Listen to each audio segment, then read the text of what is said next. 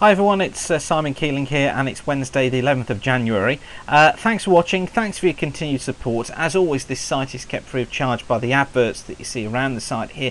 If you see one you like, click on it, go through to the sponsor. It generates revenue for us, and it also shows the sponsor you're interested in them. Don't just click on the advert willy-nilly though, only click on it obviously if you're interested in what that advertiser is offering to you. Now, if you were watching yesterday, you'll know that I was talking about how this chart, which is the 7-day forecast chart, the temperature anomaly chart, was likely to be going into negative territory over the coming days. And hey presto, look, there we go. This is the chart valid from Wednesday to Wednesday. That's from today through till next Wednesday, 18th of January. And notice we've gone into 0 to -2 degree territory across much of the country, so that's temperatures just below normal.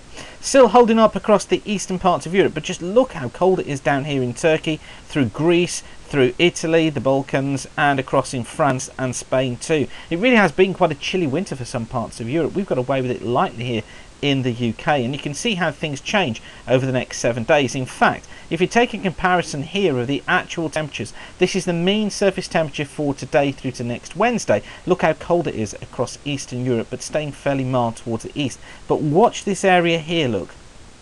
By the following week, by Thursday the 19th to Friday the 27th, look how this colder air has crept in across much of central parts of Europe and across the east. Some real cold to come here, and this confirming the idea of conditions gradually cooling down over the coming days and weeks.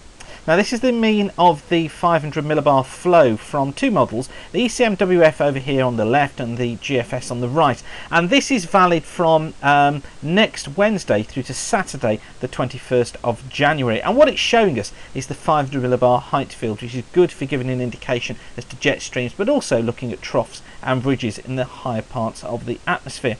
And you can see here how both models really are lining up quite well as far as the British Isles are concerned. Above normal heights towards the southwest on the ECMWF and on the GFS, which is indicating good agreement between the models, and this would probably build high pressure out towards the west of us, with a cold pool here across Eastern Europe, which is going to be causing heavy snow through much of Eastern Europe, including Poland. I think again there's going to be falls across Austria, Hungary and Switzerland, possibly some pretty heavy snow to come there. But high pressure formed here, look, across northern parts of Russia, which is absolutely critical in this change of weather pattern.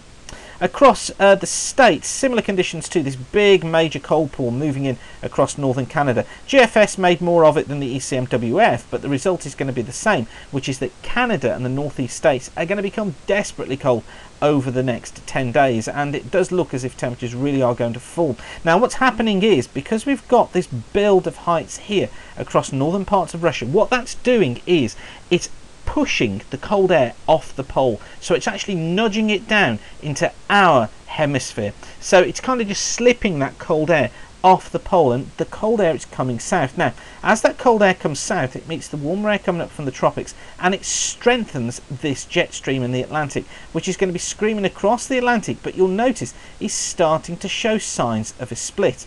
Now this goes against my long-range forecast, which was actually got the jet stream across the south of the country. We're okay up to this point. It's what goes on later that becomes of interest as we get towards the end of January. We may see the jet stream split. We may see colder conditions lasting through until the beginning of February. So the actual result of my forecast is still right, and that it's going to go cooler, and we could see a cold end to the month and start to February. It's the mechanisms that get us there that might be slightly altered.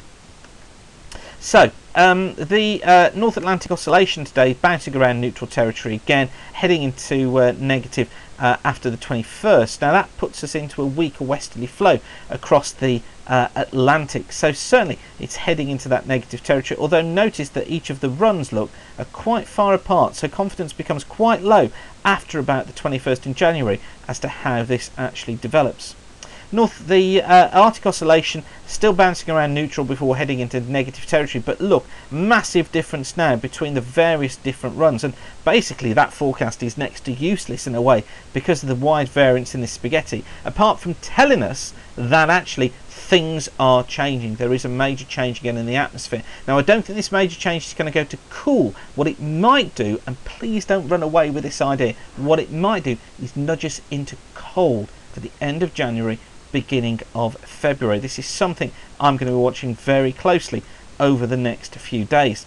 As far as temperatures go for the next few days, taking us through to the 20th of January here. It's the red line you want to watch. That's the maximum temperature. This is for Birmingham, but it's representative of really the whole of the country. Notice how temperatures fall over the next couple of days, taking us into the weekend and the beginning of next week before they do pick up again as the jet just tries to blow in a little bit of milder air from the Atlantic again into the into the middle stages of next week. But notice how much, look, the blue line here, which is minimum temperature, notice how long that spends, look, below zero. So we are going to see some frosts, and we may see severe frosts as well, or more severe than we've seen for some time. We could see -4, -5 quite easily as we go through Friday night to Saturday morning, and possibly again on Sunday morning too. So certainly some frosty days are afoot. As far as rainfall is concerned, well, below normal again across much of the east of the British Isles and across the west too. Let's face it, 50 to 70% of normal rainfall here. That's where the high is mainly going to be. Nearer normal conditions, look, across the eastern parts of Europe. And finally, let's just take you through each of the days in step. This is from Weather Online, from the GFS model, and this is from the 6 o'clock run. I just want to show you a feature on here. The times are up here in the top left-hand corner. So here's today. Look, here's our high to the south, low pressure up to the north.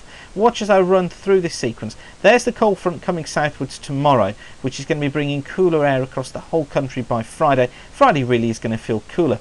Here's the high building into the south, which is going to bring a slight frost Friday morning, and probably a more significant frost, look, by Saturday morning. There it is, holding on. So more significant frost, I think, for Saturday morning.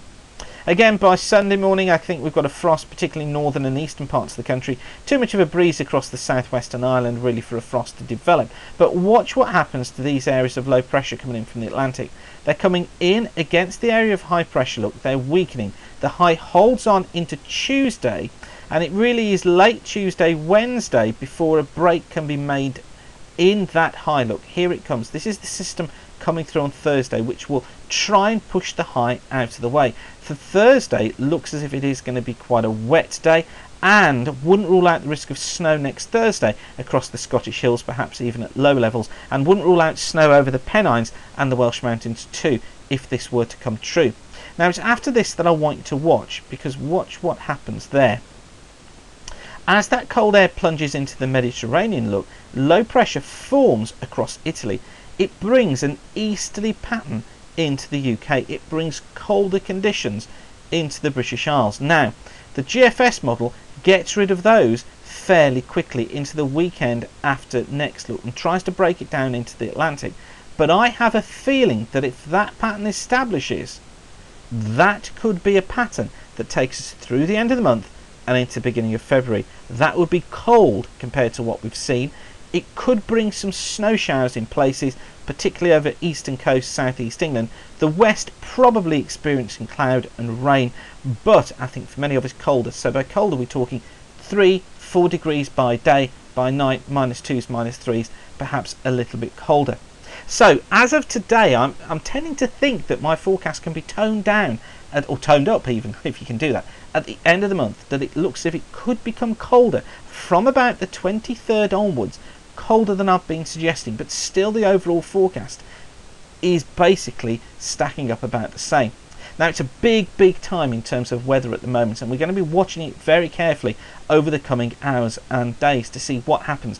The real crucial factor in all of this, and the thing that I want you to take away from this recording today, is really to do with the cold air, the high pressure across these northern parts of Russia and Siberia that's pushing this cold air off the pole. This is really crucial and will have a bearing on our winter weather, or the late winter weather, certainly through the end of January into the beginning part of February. But of course, we'll keep you informed. So thanks again for watching. Don't forget to support the advertisers if you can, and keep the sun shining.